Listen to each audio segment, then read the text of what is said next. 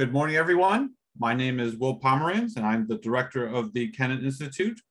And I want to thank you all for joining us today to discuss the current refugee and migration crisis resulting from Russia's invasion of Ukraine.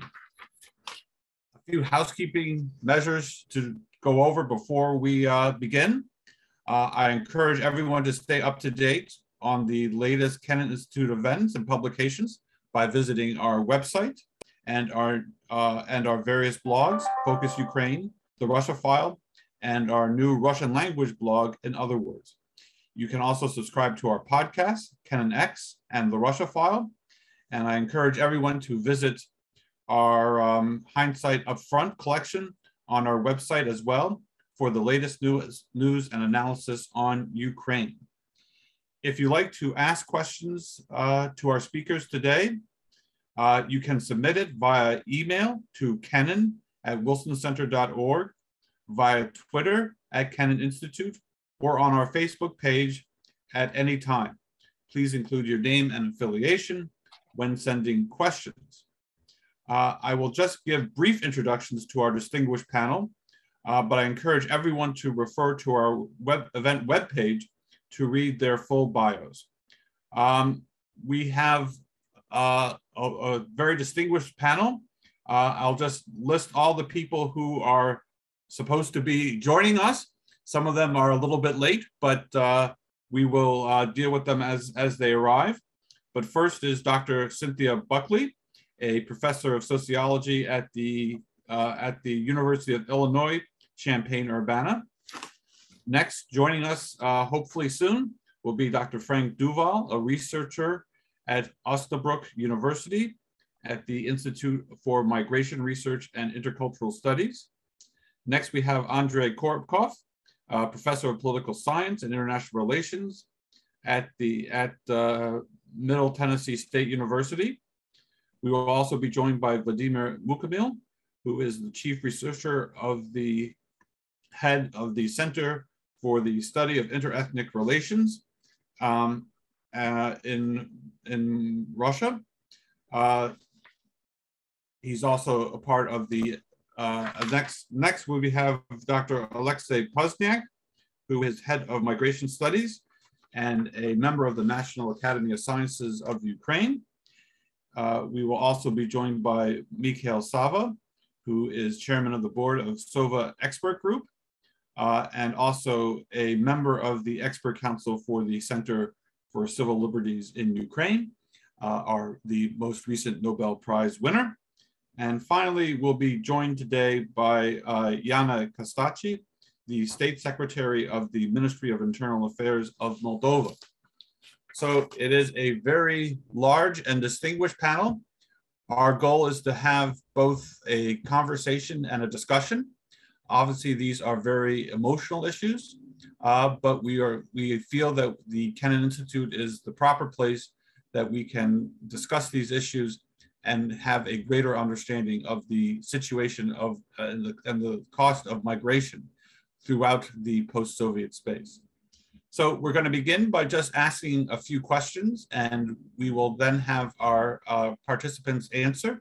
But we also encourage our participants to answer questions after and raise questions during our discussion as well. So I'm going to begin with our first issue that we've distributed, and the question is the refugee flow from Ukraine in historical perspective. How does it compare to other similar flows in the post-Cold War era? So anyone who wants to jump in on that question, we'll start the conversation. I'd probably start if it's okay. That's okay. And first of all, I want to say that the current crisis, it indicates the two phases of migration studies in general. Very frequently, even experts on migration, they discuss the issue based on macroeconomic indicators, usefulness, or some negative consequences of migration for states. This crisis puts a human face on migration and refugee flows, and it's very important not to lose it. The human side of this issue, the scale of human suffering. Well, the current refugee crisis is the largest of the post-Cold War period, and essentially it's the largest in the last 50 years. The scale of the flow, well, at least the initial one, if we don't take into account the return migration, exceeds that of Syrian civil war, of the Soviet-Afghan war. In both cases, the scale of refugee flow was in excess of 6 million, but well, Ukrainian figures, at least at its peak, at least according to Ella Libanova from Kiev, was about 8.4 million. So it would be very interesting to hear from our participants from Kiev what are their estimates of this scale and what is the scale of return migration.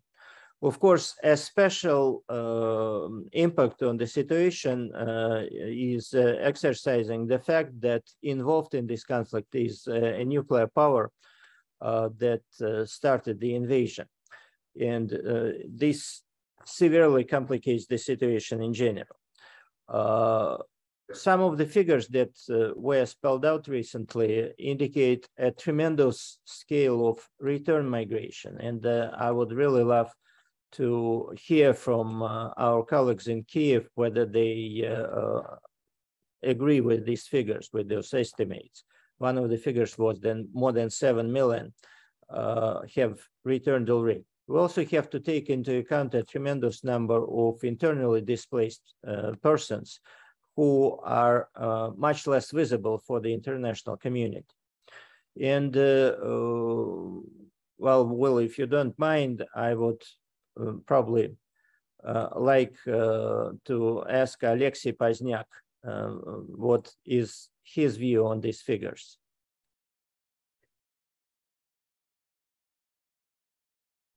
You, Will, your mic is off.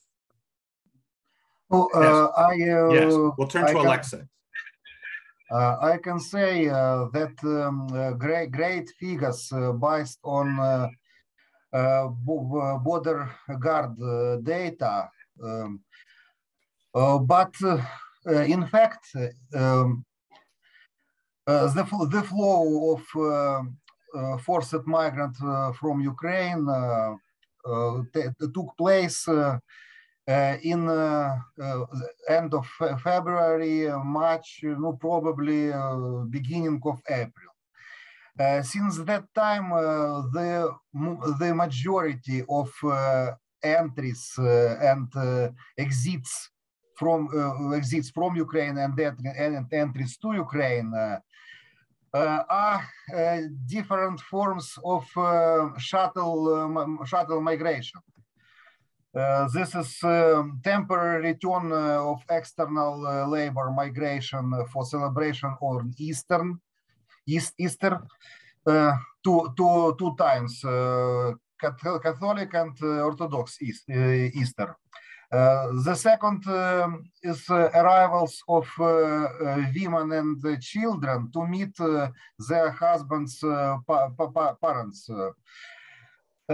This explains the significantly higher number of entries to Ukraine on Saturdays in the period from the end of March to mid-July.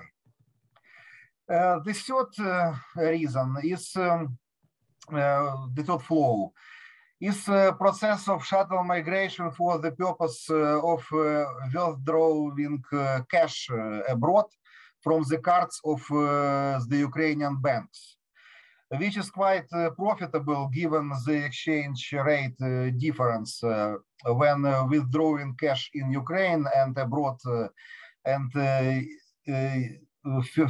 further resale of foreign currency in the black market. Also, there is so-called automobile shuttle migration.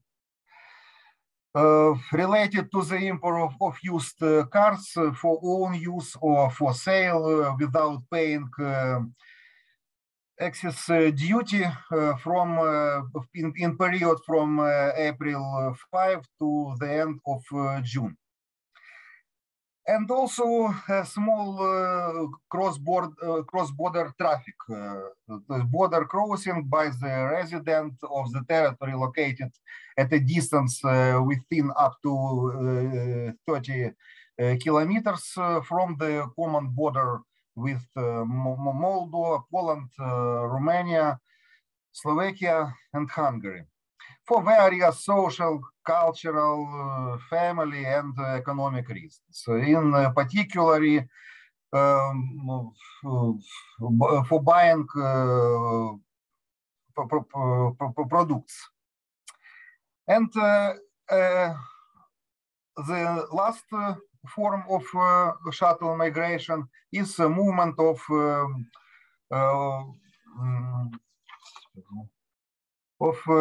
volunteers with periodical trip abroad and back. So this is explain so great number of exits from Ukraine and entries from Ukraine. The forced migration is smaller. We have about 4.2 million people who have status in European countries. Alexei, Cindy Buckley wants to jump in here, and I think she wants to give a little bit more of a comparative perspective and historical perspective about the refugees and theory. So let's turn it over to Cindy, and then are you ready to jump in there, Cindy, or? Sure. I think I know that I did listen to our. Sorry. Your mic is problems with listening English. Yeah. You continue speaking, Cindy, and we'll see how the audio is. Okay, thanks, Will. I appreciate it. As most of us, I'm tuned in myself to listen to our esteemed colleagues from Kiev. I just, while we're getting this incredibly insightful analysis, I think it's important to remember that while the size of the displacement, both internal and external, is enormous, as Andre pointed out, there's a couple of things to remember. That first, it is historically unique because of its rapidity.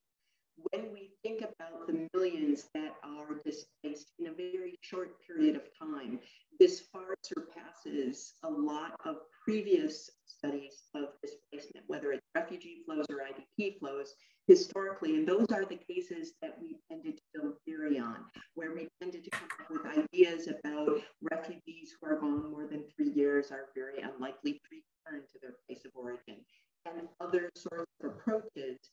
We're really relying on descriptive cases that are significantly different from the Ukrainian context. And in Ukraine, it is a massive displacement of a country that has a developed transportation system, that has very high levels of access to private automobiles, trains, buses. This makes mobility and the flow of the displaced, both out and back in, much more accessible to a much larger population.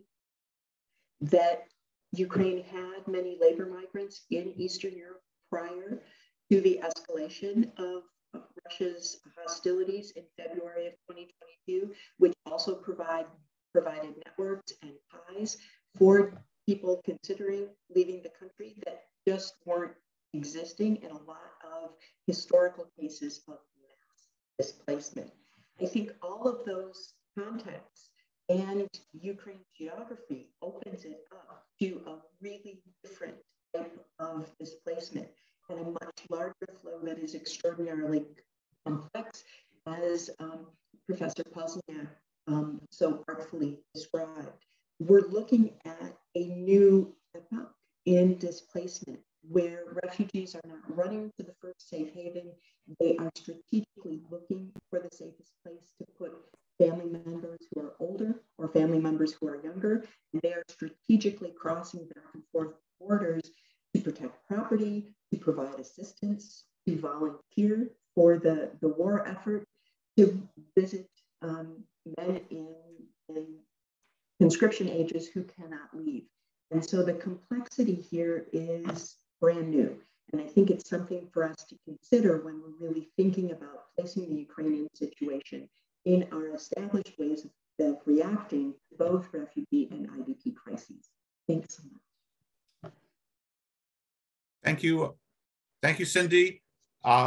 Frank Duvel has just joined us. So Frank, if you could just welcome, if you could just jump into this discussion about the unique flow of refugees from Ukraine and the European response. Yes, hello everybody. Thanks for having me. I've been working on Ukraine since 2006, and this recent war since November, when I saw this coming, did a couple of scenarios. And first of all, I was really puzzled by the numbers and figures and statistics. They are really distorted. They are irritating. They don't really reflect the reality. And in particular, the specialities of this conflict, which is different from other conflicts we have seen in Europe. And this is the dynamic. It's a very fast, very large flow. So within a couple of weeks, 4 months, we had as many Ukrainian displaced persons in the EU as we had from Syria over the course of 4 years. Very similar numbers. But what was also not reported, and that's another speciality, is the return migration. From the very first day, we saw people queuing on the Polish border wanting to exit the EU, going back to Ukraine. It took UNHCR and international organizations a couple of months to recognize that. And at the very beginning, we had accumulating figures, and it looked like we had 4 or 5 and then 7 million Ukrainians in the EU. But that was only the outflow, that was exit. In order to arrive at the net migration, we began seeing from May the numbers of return migration. So now we know that 4.8 or 4.9 million Ukrainians have already returned. And sort of balancing the outflow and the inflow tells us that we have around 4.5 million Ukrainians in the EU, a lot less than what is normally found in the media, where the numbers are 7 million. It's the same in Germany. The official rhetoric is we have 1 million Ukrainians, but if you look at those who receive temporary protection and who receive benefits, then it's rather 550 to 600,000. So the national figure corresponds with the sort of aggregate figure for the EU. The particularity is indeed, it's a neighboring EU country, it's visa-free entry, it's safe journeys, risk-free, there is no protection gap like in the case we have seen in Syria. People are coming and going, and I describe it as a kind of pendulum, temporary protection seeking. People return just for a long weekend, for holiday, to see their husbands, to see their parents, to look after their apartments and whatnot. And this dynamic is fairly unique. On the EU side, this is a bit of a challenge because first of all, because of the status, temporary protection, visa-free entry, the numbers are not properly recorded and nobody seems to know how many Ukrainians are in the EU. As I've said, 7 million is an official figure. I'd say it's 4.5 million. You can look at it through sort of secondary sources. Children at school is a very good indicator. That's 1/3 of the refugee population. If you have 200,000 children in school, like in Germany, then you come up with 600,000 people who receive benefits or other type of state support. People who have a temporary protection status are very good indicators. And that brings me, because I want to keep it brief, to my third point. This is a bit of a challenge for a welfare state, which offers benefits in exchange for availability on the labor market, for weekly or monthly reporting, which is not always the case with Ukrainians who are very mobile and who come and go. That's why we very recently had this sort of fairly nasty EU politician reference to Ukrainian welfare tourism.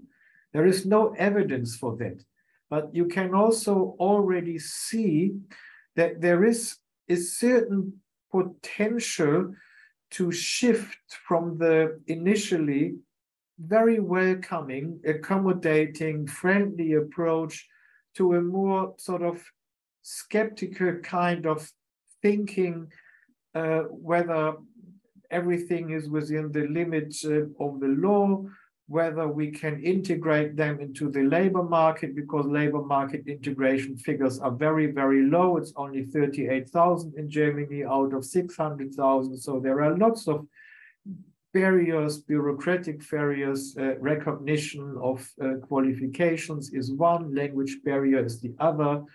Precondition to have integration courses is a third.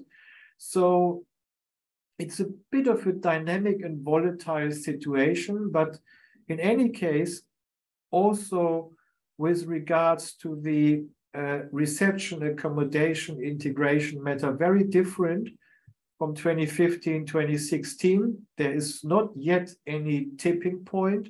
There is not yet any significant decrease in solidarity, charity activity. There is sort of a gradual decrease, but this is typical for any crisis and not, as I've said, significant. So this is just it in a nutshell. Thank you. Will, you yes. Thank you very much, Frank. I just want to follow up with the whole idea, the point that you raised about a potential tipping point. You kind of imply that the support for Ukraine is still strong, but is this skeptical thinking a sign that that the support for Ukraine would not hold for the long term? No, I don't really think so. I think the Ukrainian case compared to the, let's say, Syrian case is very different, not only because they are European and not only because they are neighbors, but because they bring about sentiments over Soviet memories of occupation, of a divided Europe, of war and violence in Prague, in Hungary, in Eastern Germany.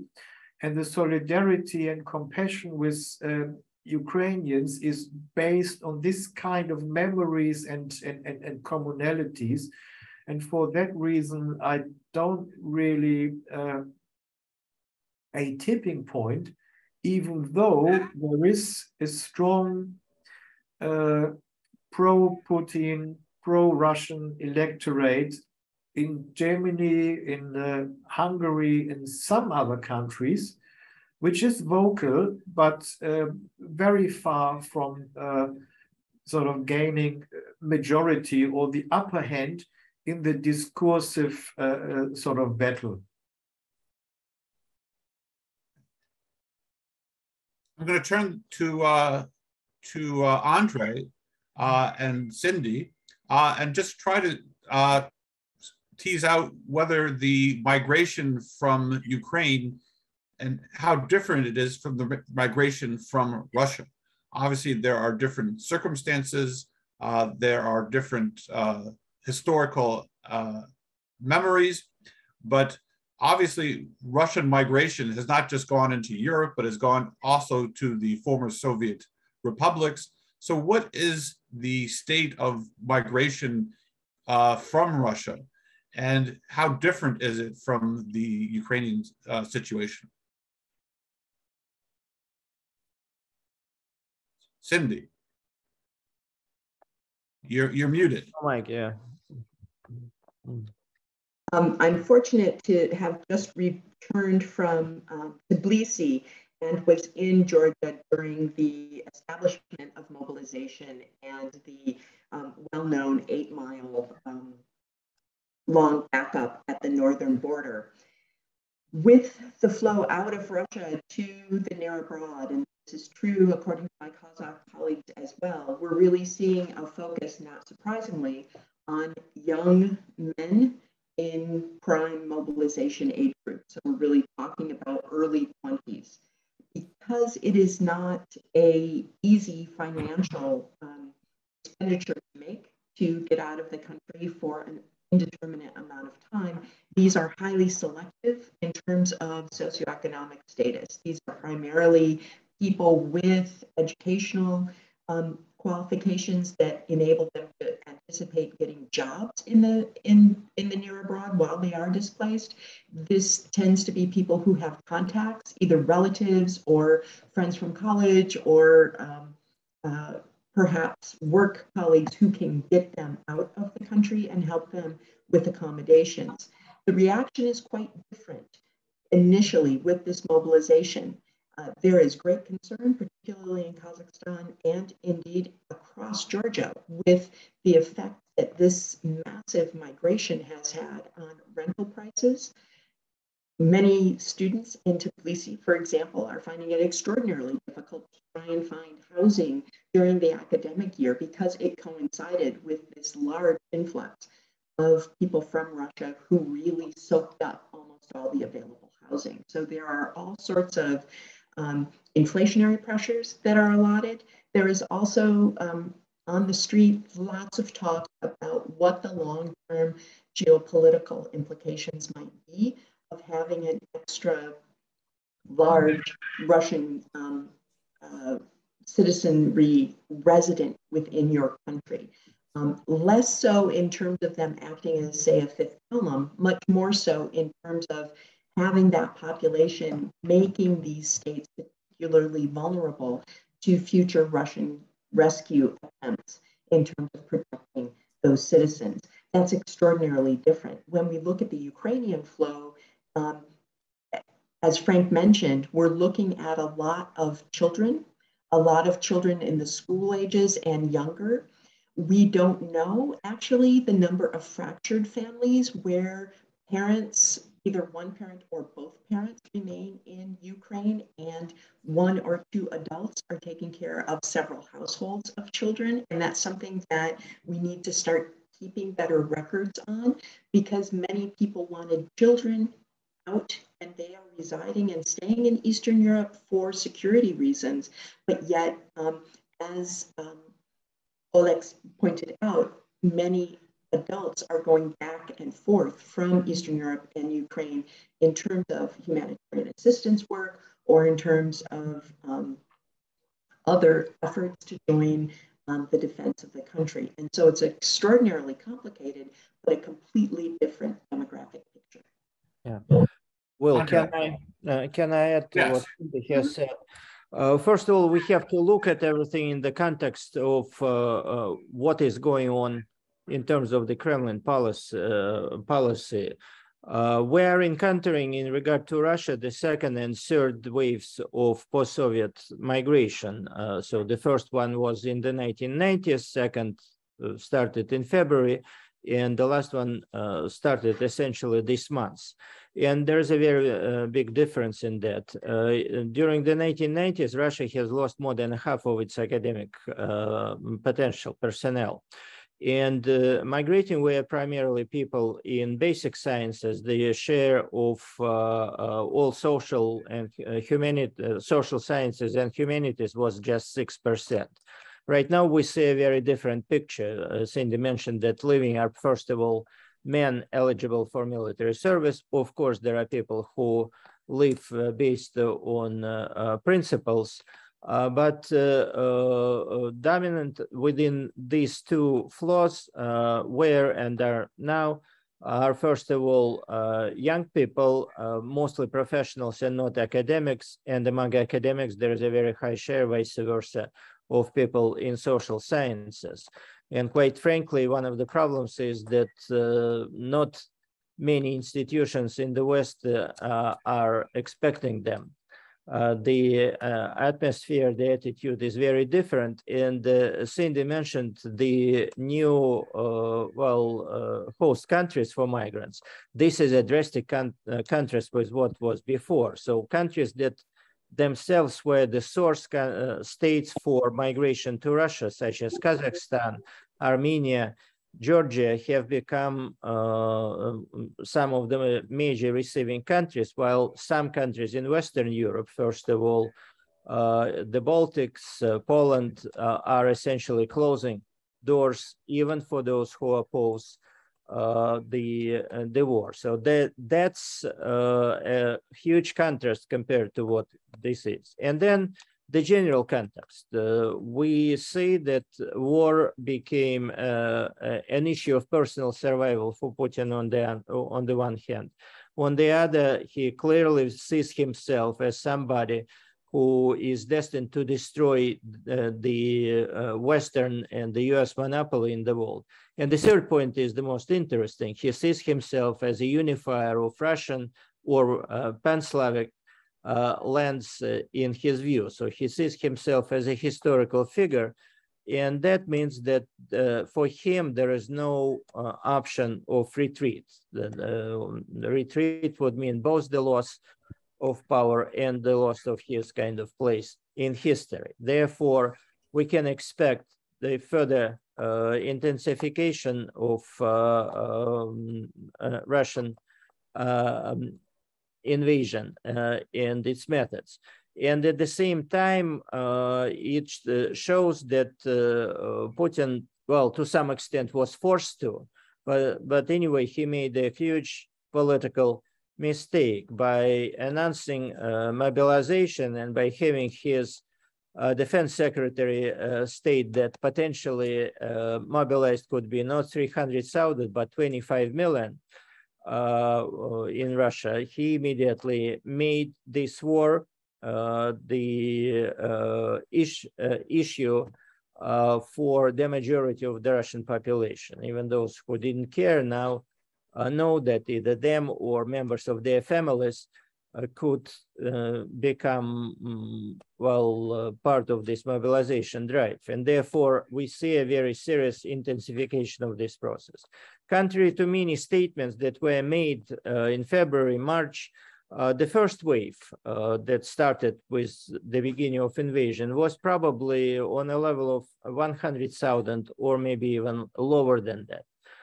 The second wave that started with the announcement of mobilization is already at least double that size. We can probably talk about 200,000. And again, the irony of the situation is that they are moving to absolutely new destination centers, some post-Soviet states in the East and in the South, countries of the Gulf, Turkey, and a number of others. So it signifies a total change of geography, of direction of those migration flows compared to what was happening, say, in the 1990s, with a simultaneous change of the character of structure of these flows. So the preponderance of young males, and in professional terms, also very different from the original one, making it very hard for these people to find employment on the one hand. And on the other hand, the whole situation is marked by a change of attitude to people migrating from Russia. They were very welcome, and they were viewed as part of this progressive change in the 1990s. And right now, very frequently, they are viewed negatively, even simply because of the fact that they are coming from Russia. whatever their political views are. Thank you.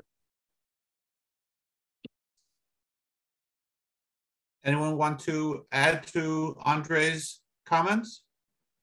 So I want to then turn back to our Ukrainian colleagues and basically try to narrow down from their perspective, what is the role of the diaspora, of the Ukrainian diaspora, and how do the people who temporarily left Ukraine, how are they absorbed back into the country?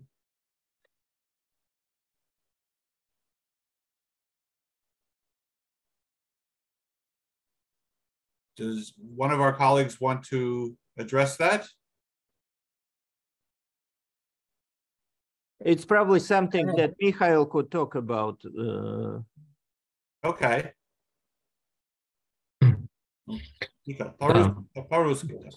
Да, спасибо. Если говорить о роли украинской диаспоры и о том, каким образом украинцы, которые сейчас оказались в других странах, будут интегрироваться либо возвращаться, то у меня несколько таких принципиальных позиций. Первая состоит в том, что вся украинская миграция нынешняя имеет недобровольный характер. Подавляющее большинство украинцев выехали не потому, что они хотели выехать, а это предполагает сильную мотивацию для возвращения. Сейчас мы не можем точно оценить, какой процент уехавших украинцев намерен интегрироваться, но приблизительные, очень грубые оценки говорят, что до 20% из общего массива украинской миграции это люди, у которых есть установка не вернуться. Как сложилась эта цифра? Во-первых, на основании изучения установок украинцев, которые живут в Украине, до 20% были готовы уехать и остаться в Европе, в Соединенных Штатах, в России, в других странах. Война дала этим людям такую возможность. Плюс к этому небольшой процент людей не планировал интегрироваться в других обществах, но, оказавшись в эмиграции, эти люди оказались привязаны к новым странам таким сильным фактором, как образование детей. Это очень серьезная мотивация. Что интересно, украинским детям намного более нравится европейская система школьного образования, чем украинская. Это наблюдение, сделанное по многим интервью с людьми, которые там живут. И это удерживает родителей, то есть усиливает их мотивацию остаться. Если говорить о той части украинской миграции, которая оказалась в России, то здесь ситуация иная. Вот она принципиально другая по сравнению с Европой. Поскольку в Россию украинцы попадали из зоны боевых действий, очень часто без документов, очень часто без средств к существованию или с украинскими банковскими картами, которые в России не работают. И здесь очень сложно оценить процент людей, которые ориентированы на интеграцию в российское общество. Пока у нас еще очень мало статистической информации, например, о количестве людей, которые подали заявление о вступлении в российское гражданство. Но даже этот процент не характеризует установку человека остаться в России. Потому что для некоторых украинцев получение российского гражданства – это вынужденная мера. Им, что называется по-русски, просто некуда деваться. Кроме того, российские власти создали условия для очень легкого получения российского гражданства. Но я предполагаю, что процент украинцев, которые оказались в России и намерены там интегрироваться, примерно такой же, может быть, несколько менее 20%. Подчеркиваю, это очень грубые и предварительные оценки. Но я думаю, коллеги меня дополнят.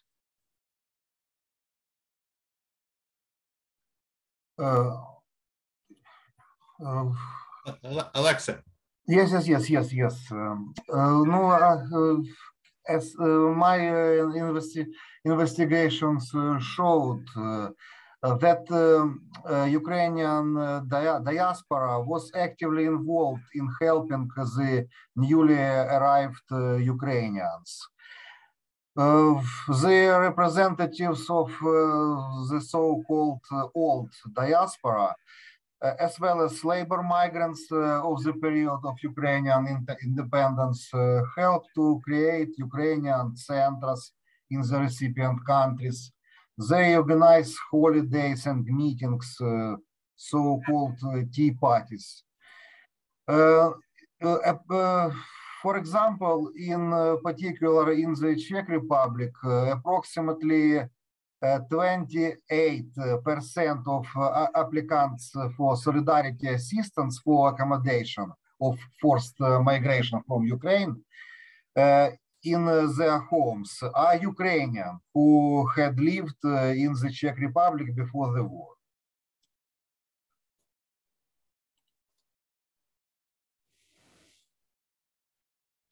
Cindy.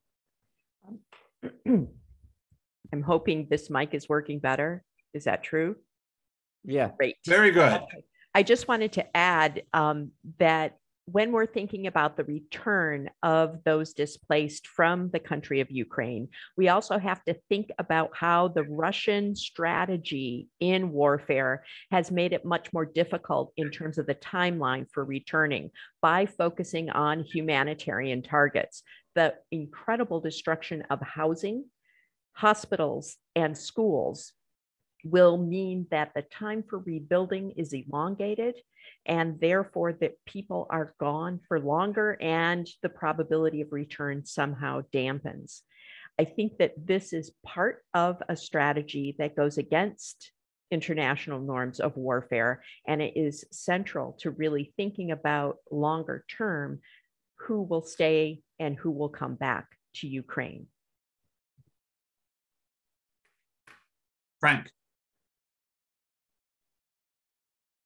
Yes, if I may add one dimension to this. There has been significant forced migration from Ukraine also to Russia. And we have heard about alternative, less green corridors only from Ukraine to Russia. We have heard about deportations. We have heard about kidnapping, adoption of children, forced adoption. And of course, we have also seen more or less the voluntary relocation of Ukrainians from Ukraine to Russia. Again, the statistics are useless. This is UNHCR figures, 2.6 million. This is only entries. This is not persons. The number of forced migrants from Ukraine and Russia is probably a lot less. And what we also now see is onward migration of Ukrainian refugees leaving Russia, moving to various countries, Finland, Latvia, Estonia, Georgia, Turkey, and other countries, amounting to at least already 250,000 people, but probably more. So depending on the total number, this can be 10%, it can also be 25% of those who have been moving to Russia. It's very important. We don't know much about that. They are not staying in Finland. They are not staying in Latvia, Estonia. They move on to Poland. They might even move back to Ukraine. We've heard anecdotal evidence. They go back to the government-controlled area, they go back to the liberated area, they move to Germany. But this is adding to the complex picture and to the dynamics that we have seen and that we need to understand a lot better. The fate of Ukrainians in Russia concerns me a lot, I must say. Thank you. I just want to remind our audience that if you have questions for our speakers, you can submit them via email to kennan@wilsoncenter.org, via Twitter at Kennan Institute, or on our Facebook page. I see that Professor Mukamil has joined us. So I know you've missed some of the conversation, but if you just want to jump in here and talk about the question of Russian migration, its consequences, and its long-term impacts. We can't hear you. Mike, Valid. Hi.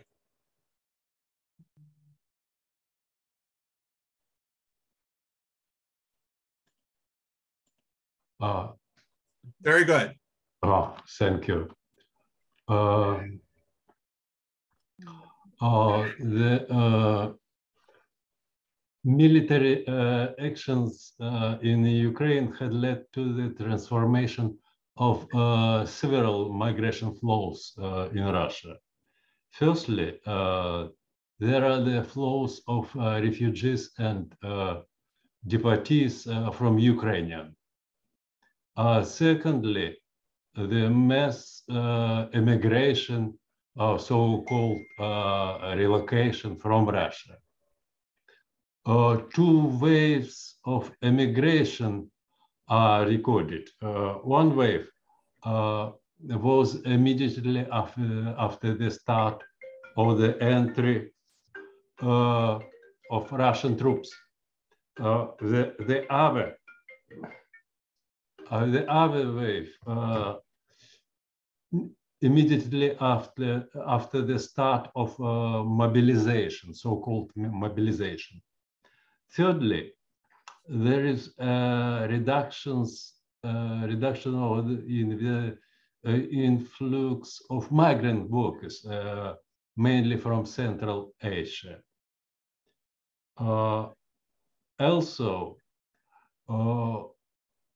probably we can say about changes in internal migration. Avoiding mobilization, many people change their place of residence, living for other cities, rural areas especially. And finally, I think we can expect a new wave of immigration.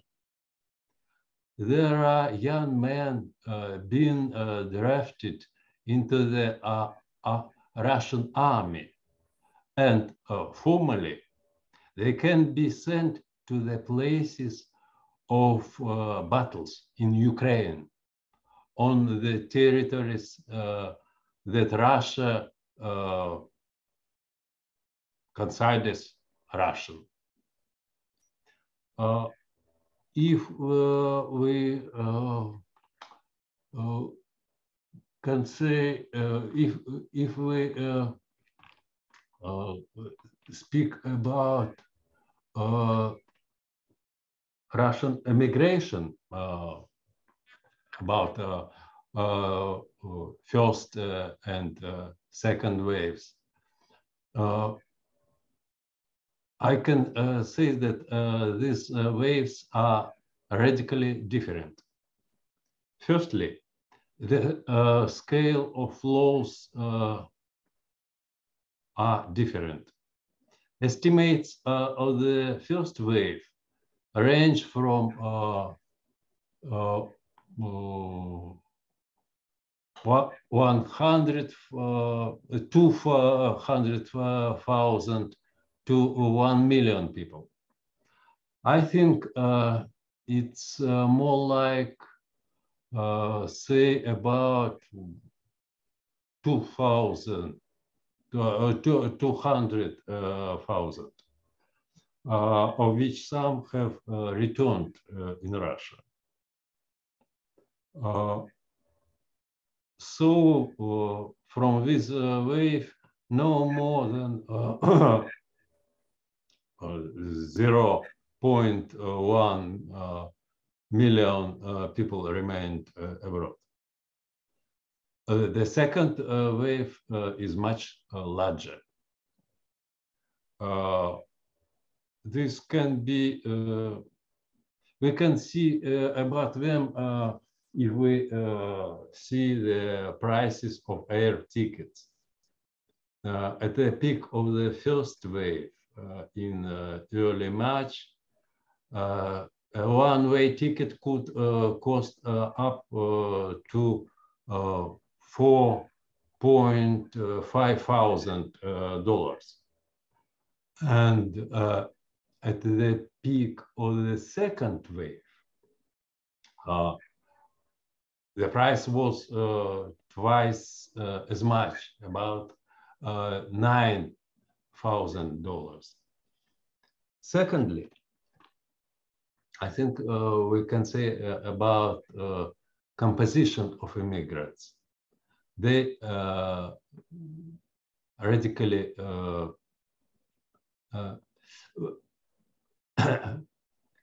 if we can say, if we say about first wave,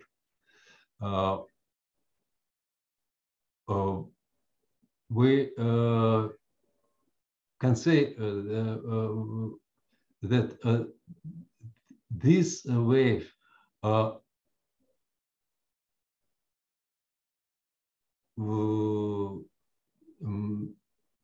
in this wave, during this wave, the people go from the largest cities. The first wave is the opponents of the government, but the second wave includes not only opponents, but also a political and even people which which were supporters of the government. Thirdly, in the autumn, the direction of immigration expanded. We went not only to the west and the south Caucasus, but also to the Central Asia and Mongolia. The cost of air tickets to the Central Asian capitals has increased about 8 times in 2 days.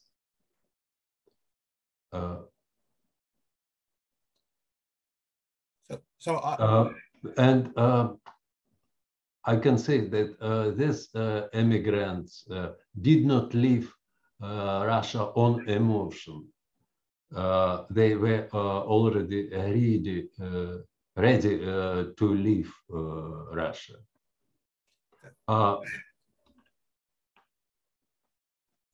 Thank you.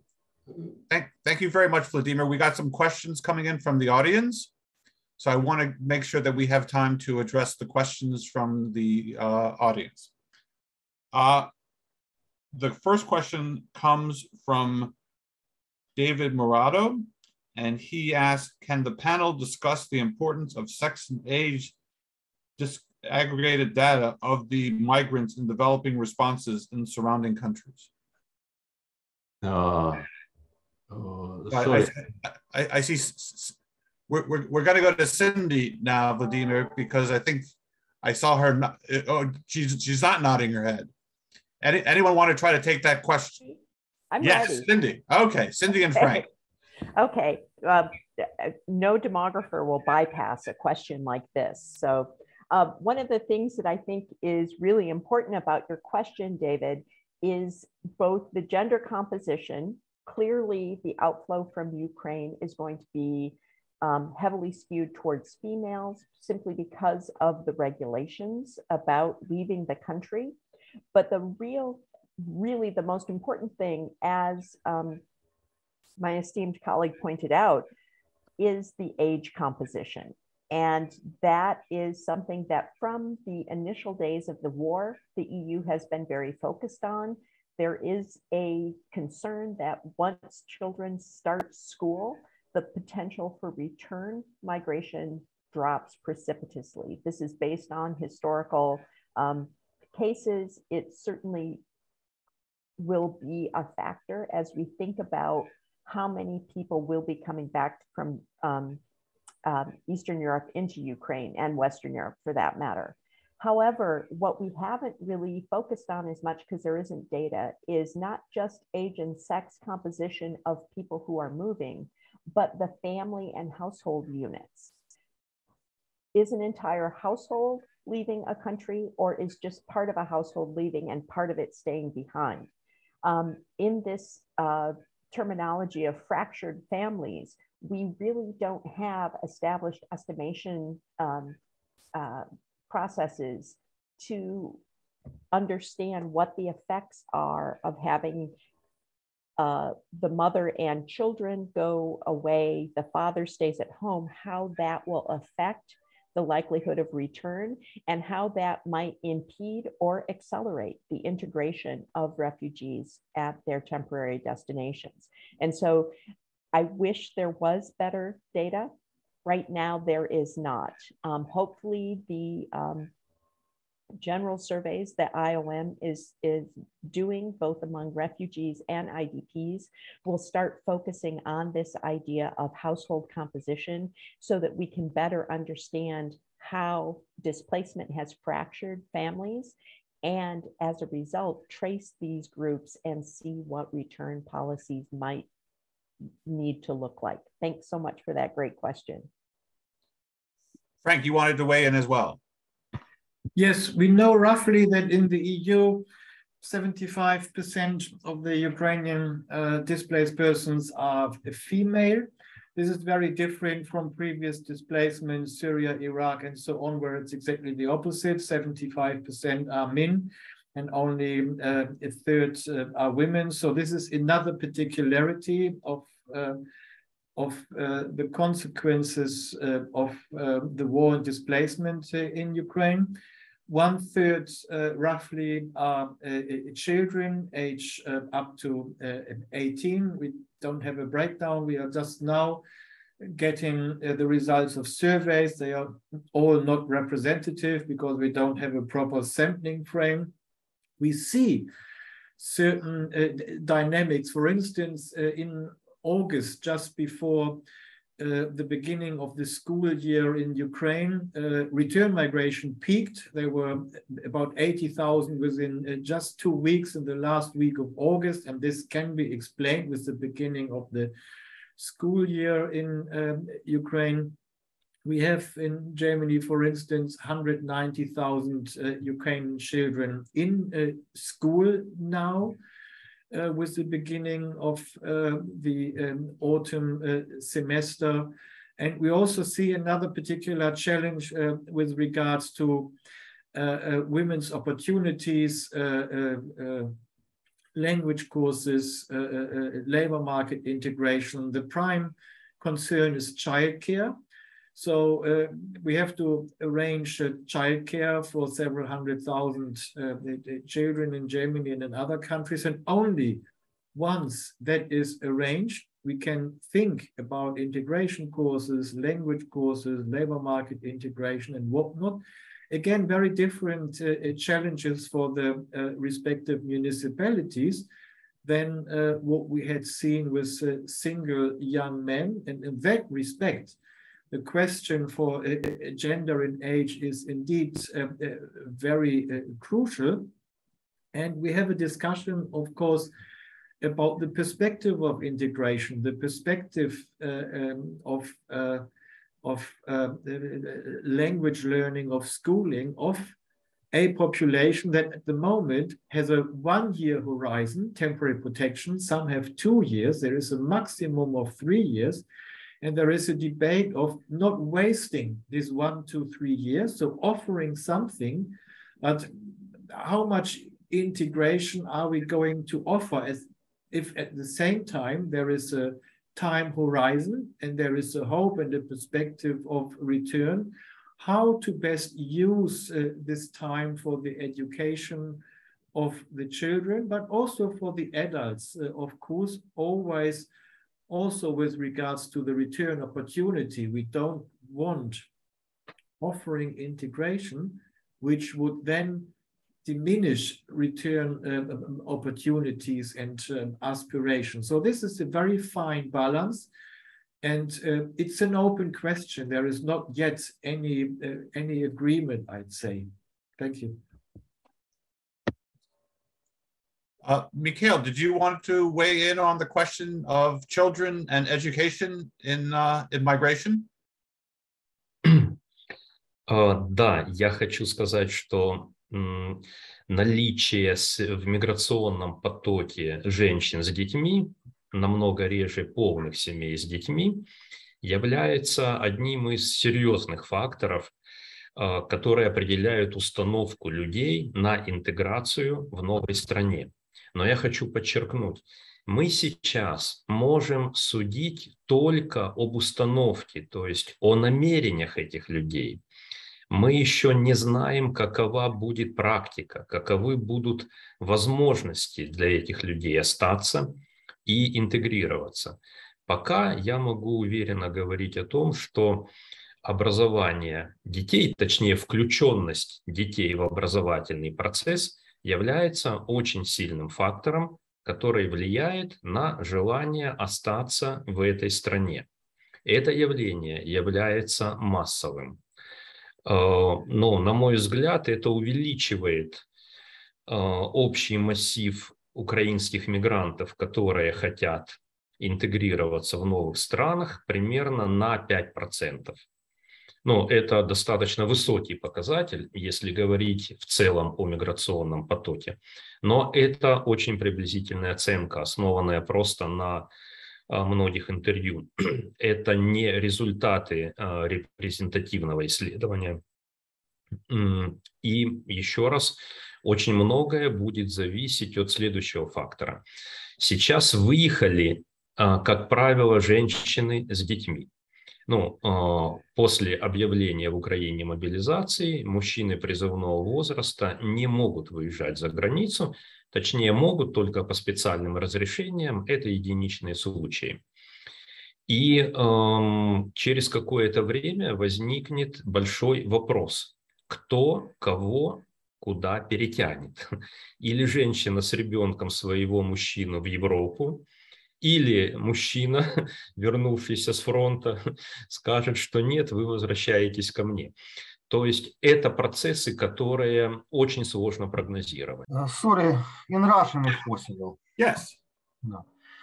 Ну, мониторинг той информации, которая в СМИ возникает, показывает, что на сегодняшний день количество украинских детей, которые идут в школу в странах-реципиентах, гораздо меньше, чем общее количество детей школьного возраста в этих странах. То есть это говорит о том, что, по крайней мере, пока большинство ориентируется на последующее возвращение и, соответственно, включается в дистанционное обучение в Украине, то есть в украинскую систему образования. Но, естественно, ситуация может измениться. Вообще есть, все мы знаем, что есть общее миграционное правило. Чем дольше длится миграция, тем больший процент не остается и не возвращается. Поэтому все будет зависеть от того, насколько эта кризисная ситуация продлится. Спасибо. Our next question comes from Melissa Stockdale, and she asked, do we have any sense of how many Ukrainians have been displaced from or have fled their hometowns to other parts of Ukraine, as opposed to those who have crossed borders into other countries? What kind of aid can be shown to them?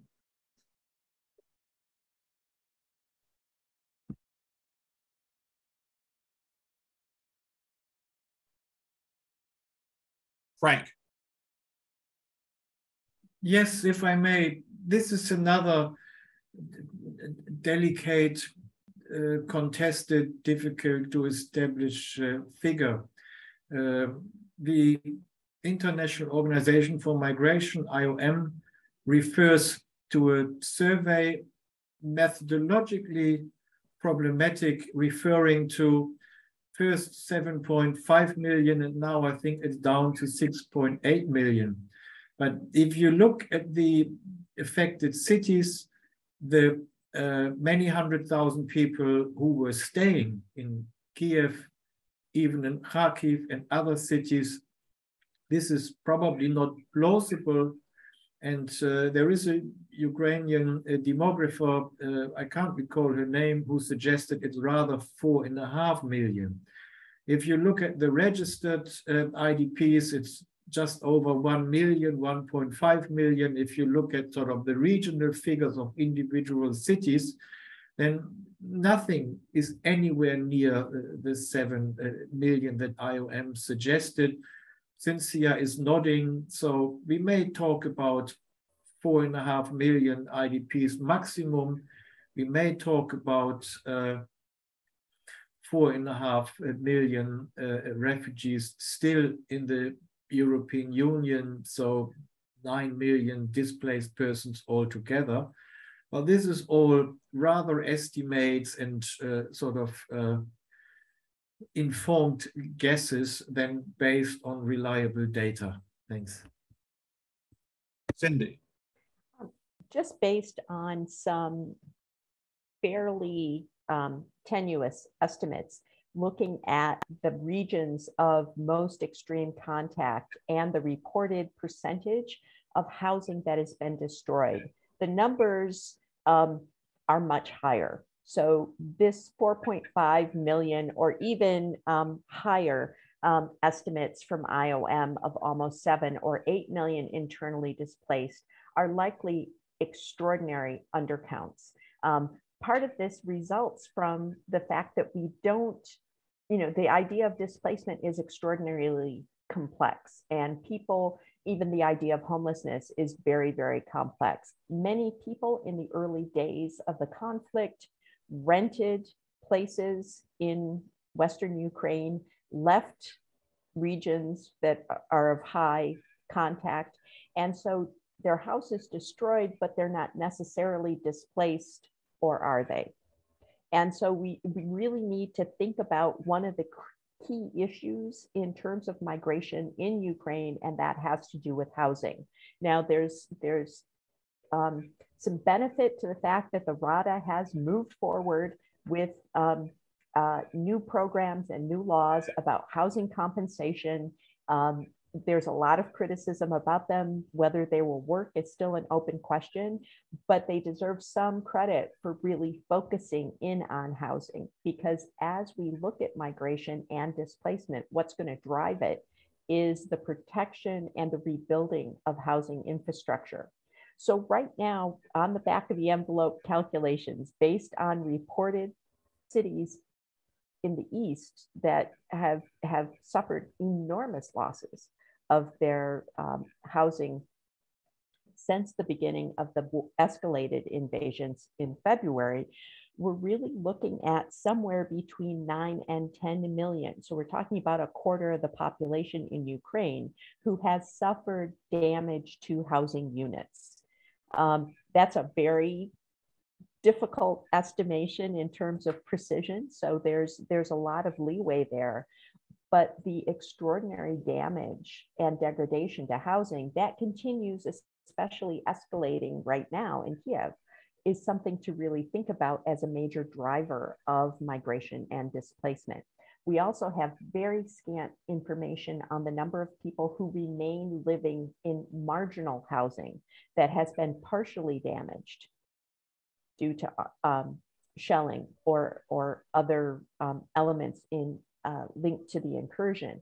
And so I think when we're talking about migration and displacement, particularly internally, it's almost impossible to come up with a uniform statistic because we don't really have a really clear definition of what we're measuring, whether it's homelessness or geographic displacement or a combination of the two.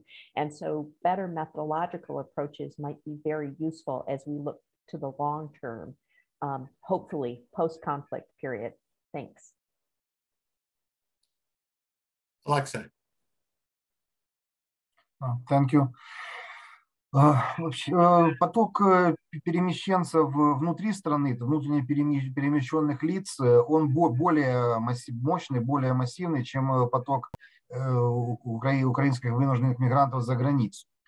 И здесь есть несколько различий. Ну, во-первых, проще все-таки оказывать помощь этим людям. Они находятся, я имею в виду внутренне перемещенных лиц, они находятся в правовом поле своего государства.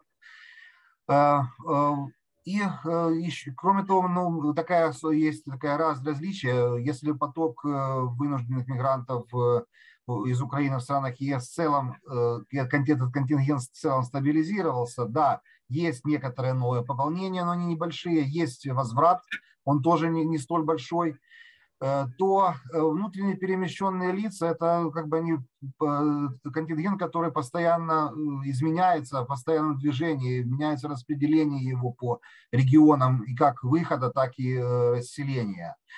Ну, скажем, если в марте из Киева выехало явно больше половины жителей, то после 9 мая начали возвращаться.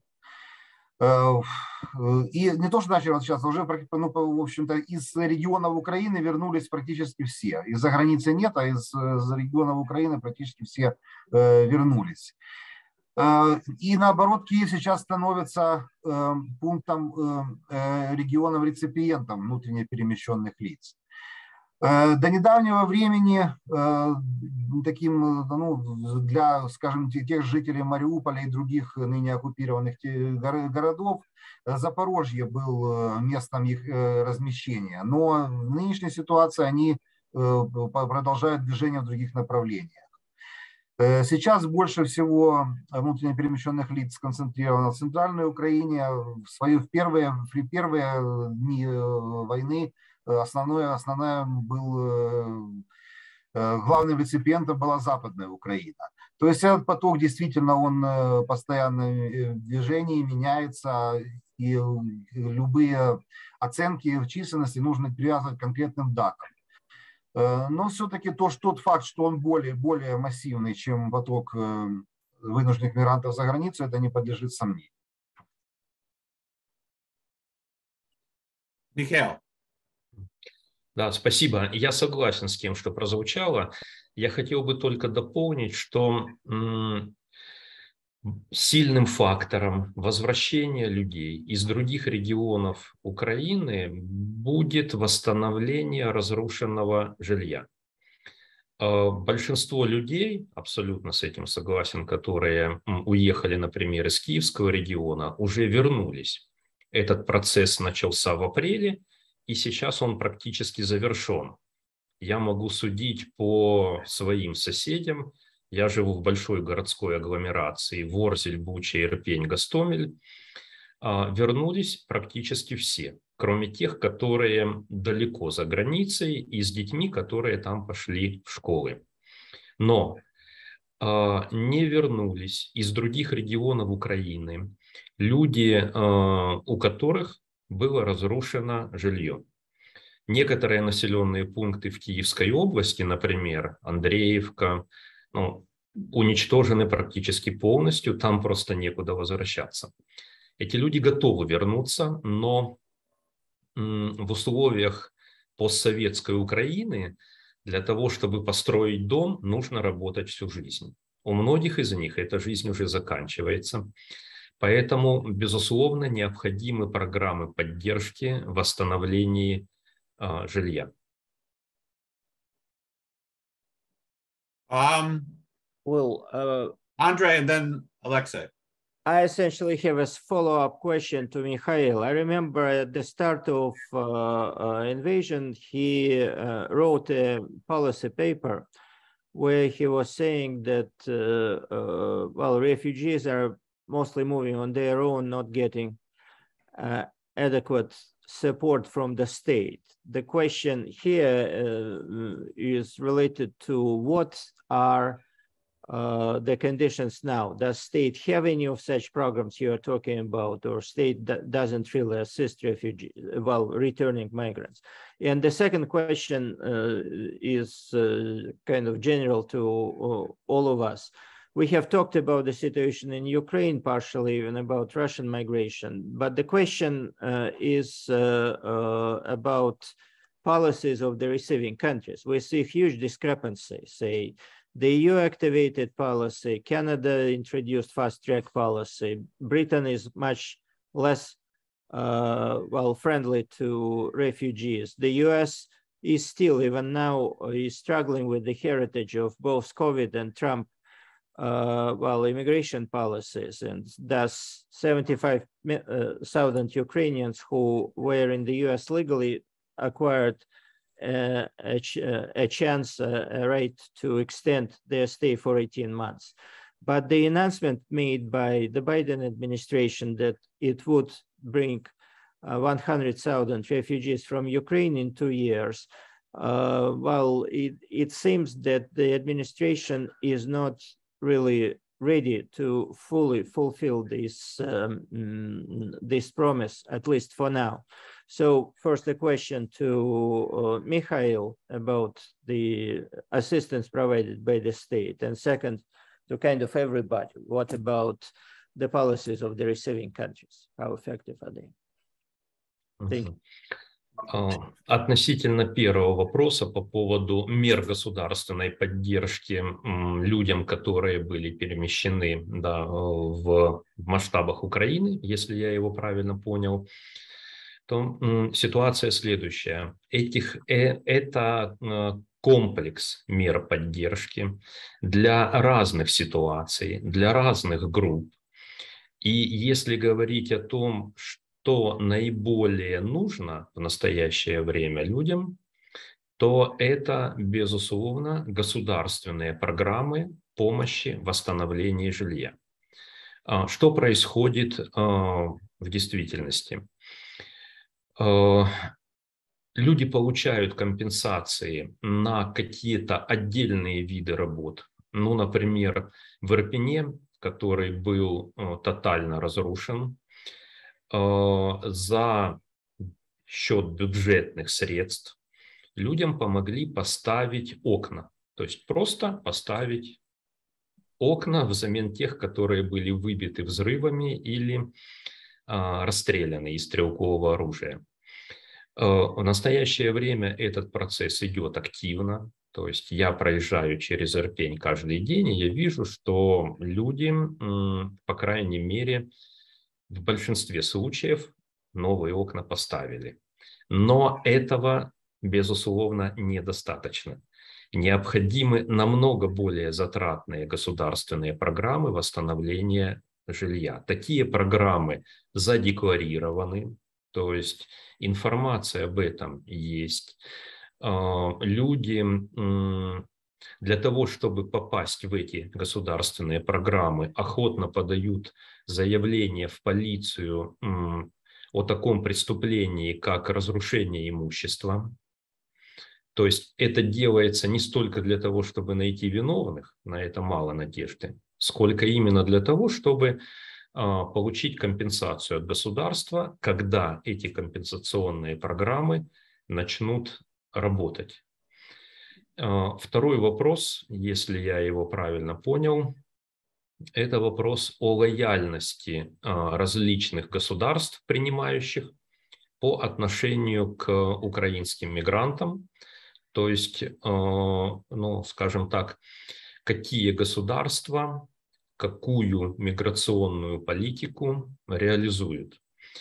Я могу сказать, на основе наших коммуникаций с людьми, которые уехали и находятся там, уехали и вернулись, уехали, вернулись на короткое время, потом опять возвращаются. Это разные группы людей, что у самих украинцев нет достаточно четкого и полного восприятия политики по отношению к себе как более или менее дружеской. Люди не оценивают эту политику таким образом. Почему? Потому что большинство украинцев, которые выезжают, попадают под опеку местных неправительственных организаций, благотворительных фондов и других ресурсов, которые им помогают, смягчая в каких-то случаях не вполне дружественную политику со стороны государственных органов. Вот этот волонтерский ресурс в Европе, по крайней мере, работает очень активно. И я бы сказал, что важным фактором здесь является не государственная политика, не ее лояльность, а развитость и сила волонтерской поддержки украинских беженцев в этих странах. Спасибо. Does anyone else want to add on to the second part of Andrei's question about other countries and their attempts to alleviate the migration flows and to take migrants in? Cindy. Just very quickly, I think that we're really looking at a time game.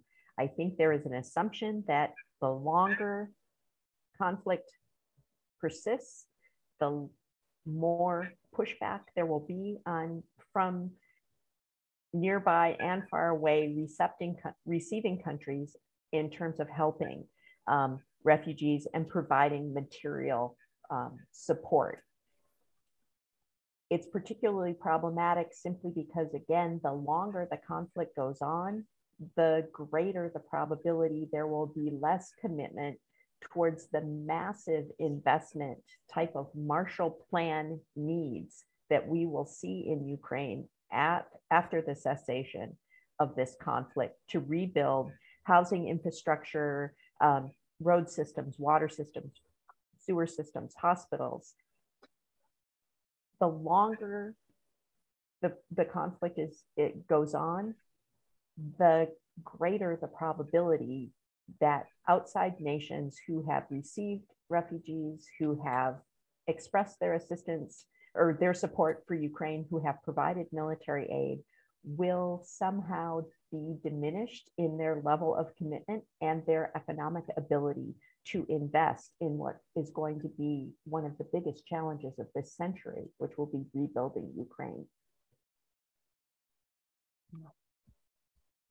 Any other comments? So I want to basically add or expand on one of the points that Professor Mukamil raised. And he mentioned the question of Central Asia and migration in Central Asia. And I want to have some of our participants, I'm gonna have to hang up my phone here. Okay, excuse me. I want our speakers to talk about what the impact of all these wars and all these migration will be on Central Asia. That's a broad question, but we haven't really raised that issue amongst our discussion. So,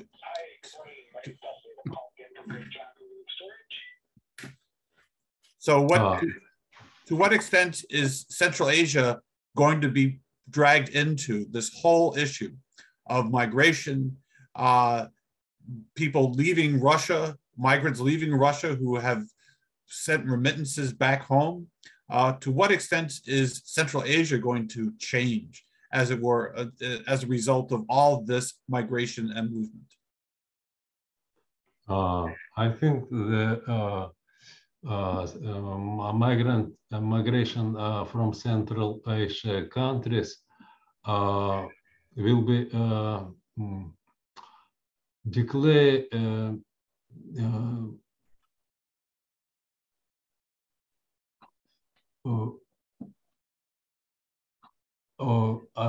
I think that the problems of Russian economy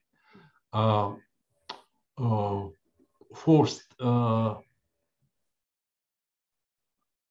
the part of the Central Asian migrants back to the homeland, but the Ukrainian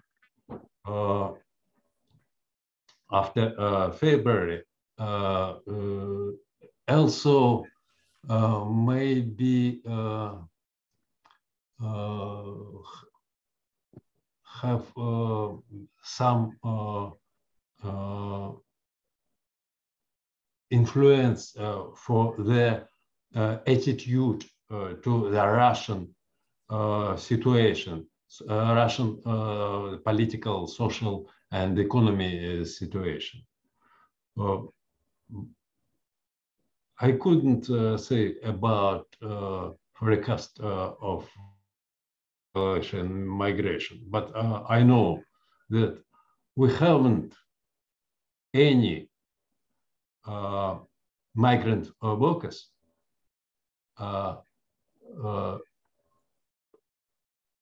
only we have migrant workers only from Central Asia.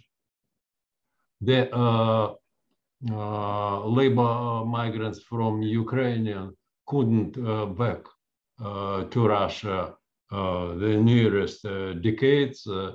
The Moldavian labor migrants also, I don't think that they back in such size. Also, the future migration is the migration of migrants from Central Asia. Frank, and then Andre. And we're going to have to bring it to a close after that. Yeah, thanks. We just had a 2-day workshop on the war and forced migration in the global East yesterday and today with colleagues from Kazakhstan, Uzbekistan, Kyrgyzstan, Georgia, and Moldova. A couple of points were raised with regards to this question. One, of course, is the migration of Russians to these countries and how that impacts on the population balance. But the Kazakh colleague, for instance, explained that much of that migration is transit migration. So Russians arriving in Kazakhstan actually move somewhere else. Much of the very high figures we see are just records of border crossings. So there is in-migration, but there is no recording of the out-migration. Again, we need to look at the net movements in order to get a clearer picture. Then we've also heard about the colonization of many of these countries in the past by ethnic Russians, which has been an issue which is now sort of a little more openly discussed as a form of colonization. We hear about the economic problems of Russia and the sort of diminishing opportunities for people to migrate to Russia. And Kyrgyz colleagues report that they see now more Kyrgyz migration to Turkey and to the Gulf countries, also to the European Union. The quotas are discussed with various countries to develop alternatives to migration to Russia. So this is in flux. It's an open question. It's something that we might want to follow up, actually. And I leave it there. Thanks. Thank you. Andre. Well, two things. First, Will, I would like to thank you and Canon Institute for letting us meet and offering us your platform to discuss these issues. The second thing is in regard to, again, Central Asia. I think we still face a significant change in the direction of migrations. On the one hand, as you mentioned, Will, yourself, this can lead to the decline of remittances from Russia to a number of Central Asian countries. Second, to the increasing pressure on welfare systems and labor markets in a number of those countries. In regard to Kazakhstan, of course, this invasion creates a very touchy situation for a number of countries, including Moldova and Kazakhstan. It is a precedent, and these countries will think about what would happen next. Yet, in regard to migration, I think Kazakhstan, in reality, is not only facing transit migration. I think Kazakhstan was competing with Russia for labor resources even before that. And I think that it's not only individual migration. We know that many companies move their offices to Kazakhstan. I think migration would be transit in centers like Georgia or Armenia because they simply don't have adequate infrastructure and logistics for big companies. But movement to Kazakhstan, to the Gulf might be much more permanent and associated with particular business offices. So this situation creates really significant long-term negative consequences for a number of countries, including those in Central Asia, even though migration flow, as Vladimir has mentioned, from Central Asia specifically, not from Kazakhstan to Russia, will continue, whatever is going on. Thank you. Okay. Thank you very much, Andre. And I think we're going to bring our conversation to a close now, but I want to thank all of our audience for their questions and our participants for your insightful analysis and discussion of this very important question. And we look forward to seeing everybody at the next Kennedy Institute event. So thanks very much. Thank you.